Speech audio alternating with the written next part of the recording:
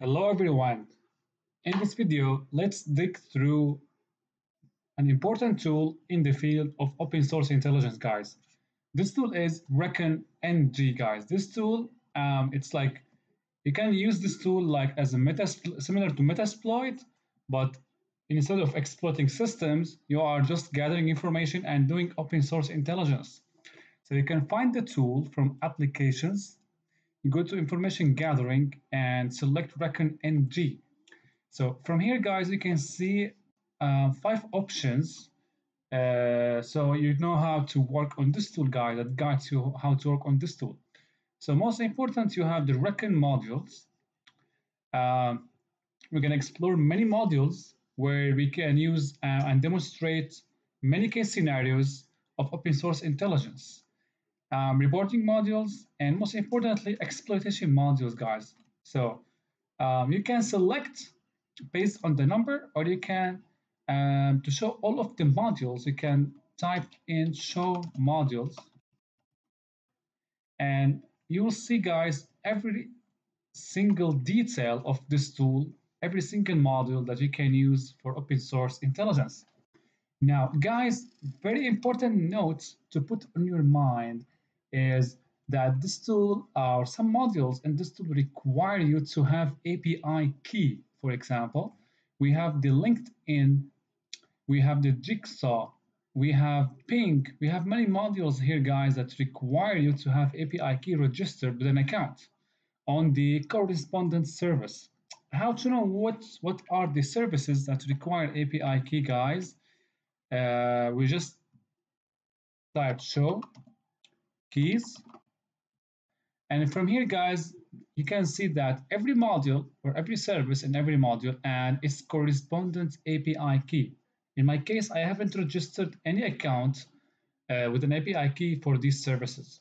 For example, you can get an API key for Ping, Facebook, LinkedIn, GitHub, and then go ahead in this tool and add the API key. How to do that? You can just type help keys, and from here, guys, as you can see, the usage is keys, list, and delete. For example, keys, add, and here up, and from here you add the API key that you have got from the application or the website, like LinkedIn, for example.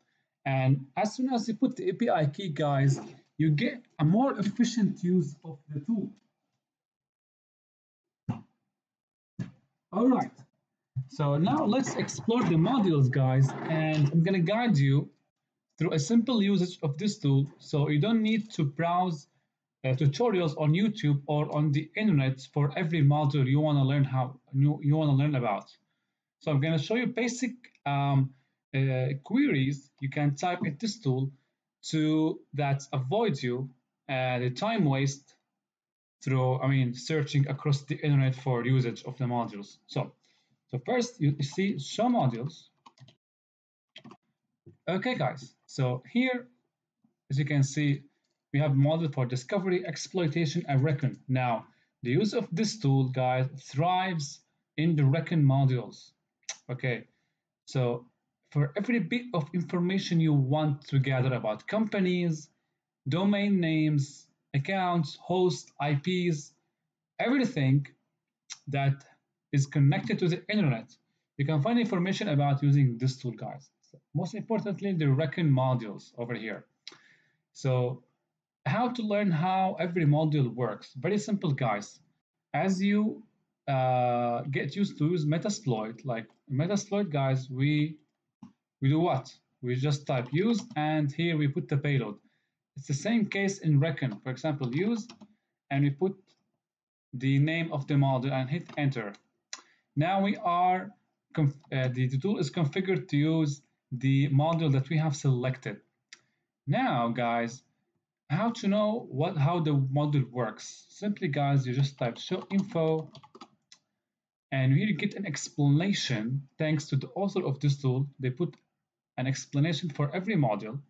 So over here, guys, you can see the explanation of the module and how it works. For example, Ping, LinkedIn, Cache. The description, as you can see, after you read the description, you find out that this module It's all about finding and harvesting LinkedIn profiles connected to a simple provided an input like a company name. So all you have to do, guys, so the options here, all you have to do is read through the options, find how the model works, what it requires as an input, and you go through it. So for example, here it says the limit and limit total number of pages per API request. Okay, for example, you want to like browse through 5-6 pages as a result, you type the number. And here the source, you put the source. Okay, guys, the source is the company name. Now, let's see another one. Show modules. And let me pick up something that doesn't require me an API key and have an example, demonstrated example on this tool. So, mail tester, Mangle, contacts credentials, migrate contacts. Let's see something that, ping, no API keys, no API keys. I don't have. Google site web domain hosts, SSL scan, threat crowd, domains vulnerabilities. Very interesting. Let's see how this works, guys. Domains vulnerabilities. Maybe I can provide the tool a domain, and the tool maybe scrapes the web and public tools to find information about the vulnerabilities that exist on a specific domain. So let's put use and show info. Oh my God. Okay. So description searches for possible vulnerabilities in a domain by leveraging the Google hacking database, and the site search operator updates the vulnerabilities table with the results. So options over here, as you can see. This is a very good tool, guys. Of course, you cannot depend on this tool to scan for a website or domains vulnerabilities, guys. You have special tools for this, but you might find it useful in your journey of open source intelligence or in your journey of harvesting domains information. For example, you want to report every single detail related to a specific domain or website. You may use every single module in this tool and make a report. So the options over here, guys, you see docs and Google hacking database, and they are required. So the current value is false. The source options are, as you can see here, the source is a domain name. So all I have to do, let's read the comments. Okay, special thanks to Office of Security. Okay. So we have to provide a domain name as an input, and here we have to set the corresponding options that we want to test with. For example, let's test a specific domain. Set source, something that doesn't involve us in a violation of law. I don't know, guys. So, let's say google.com. And let's test for specific Google Dark. So as you can see, advisories and vulnerabilities enables 96 dorks in this category. Let's select something that will not, drown us in, sensitive online shopping info, vulnerable files. This seems interesting. So let's take that. Let's search for vulnerable files. Set dork name, and we see the current value is false. All you have to do is put true. Show info now to see what we have configured. The source is google.com, and the test we're gonna run is finding vulnerable files. So run, searching Google for site google.com, index of modified, So now it is looking for vulnerable files that might exist in this domain. And if vulnerable files exist in the domain, we may look through these files and find what information we can take advantage of, guys. So, let's see here what we have. So searching for, so now it's looking for this guy over here, example, published date. So we're getting some results, I would say. Host, So nothing is found. Of course, we are testing against, Google. I'm not expecting to get any positive result over here.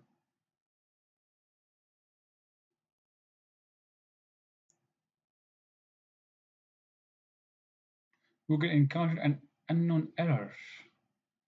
Whoa, whoa, whoa. Okay. So that's the basic use, guys, of this tool. Let's go back to modules.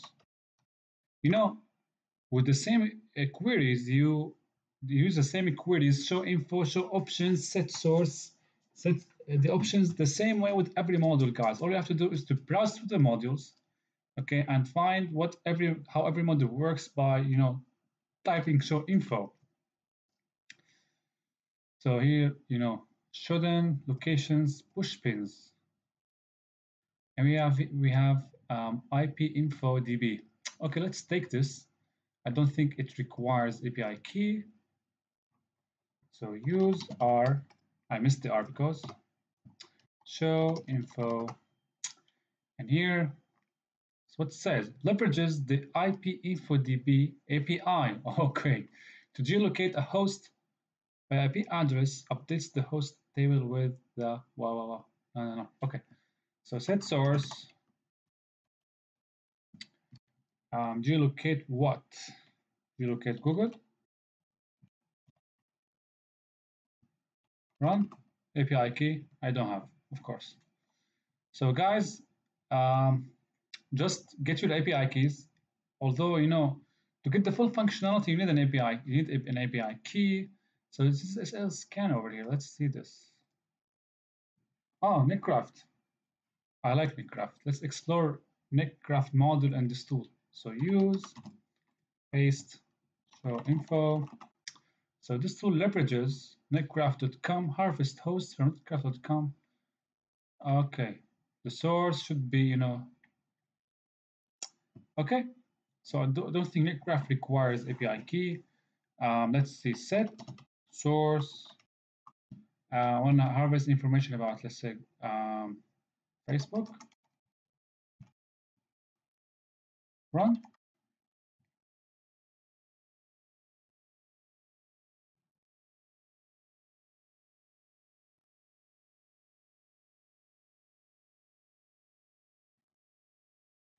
So here, as you can see, we are getting the hosts on the domain facebook.com. This is very useful if you are looking to dissect a domain name and find every possible subdomain, host, IP that's existed on a specific domain, guys. So I'm going to stop this. You get the idea.